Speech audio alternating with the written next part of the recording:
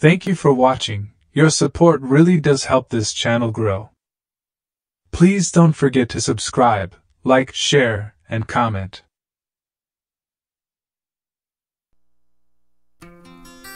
The First Book of Adam and Eve Audiobook. Chapter 5. Eve makes a noble and emotional intercession, taking the blame on herself.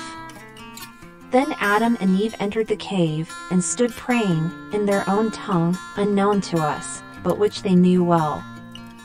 And as they prayed, Adam raised his eyes and saw the rock and the roof of the cave that covered him overhead.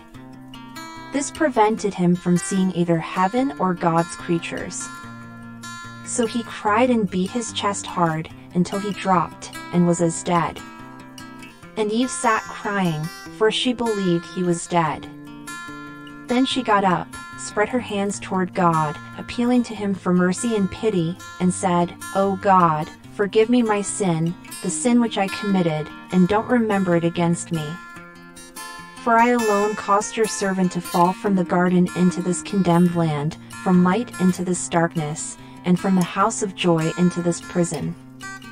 O God, look at this your servant fallen in this manner, and bring him back to life, that he may cry and repent of his transgression which he committed through me.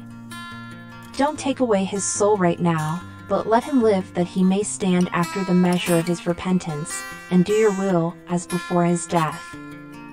But if you do not bring him back to life, then, O God, take away my own soul, that I be like him, and leave me not in this dungeon, one and alone.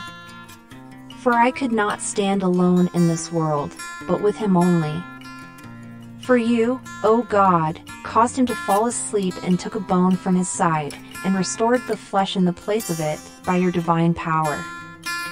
And you took me, the bone, and make me a woman, bright like him, with heart, reason, and speech, and in flesh, like to his own.